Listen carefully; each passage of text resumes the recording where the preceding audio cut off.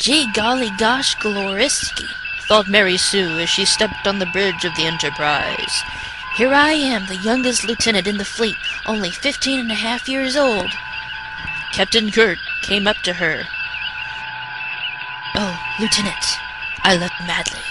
Will you come to bed with me? Captain, I'm not that kind of girl. You're right, and I respect you for it.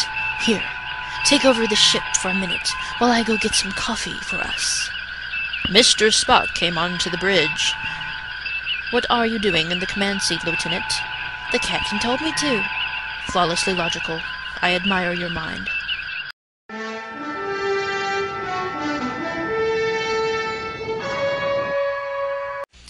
Captain Kirk, Mr. Spock, Dr. McCoy, and Mr. Scott beamed down with Lieutenant Mary Sue to Rigel 37.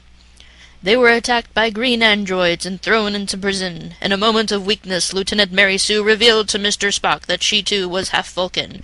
Recovering quickly, she sprung the lock with her hairpin, and they all got away back to the ship.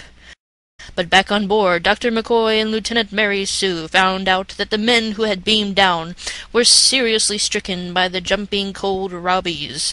Mary Sue less so. While the 4 officers languished in sick bay, Lieutenant Mary Sue ran the ship, and it ran so well she received the Nobel Peace Prize, the Vulcan Order of Gallantry, and the Tralfamadorian Order of Good Guyhood. However, the disease finally got to her, and she fell fatally ill.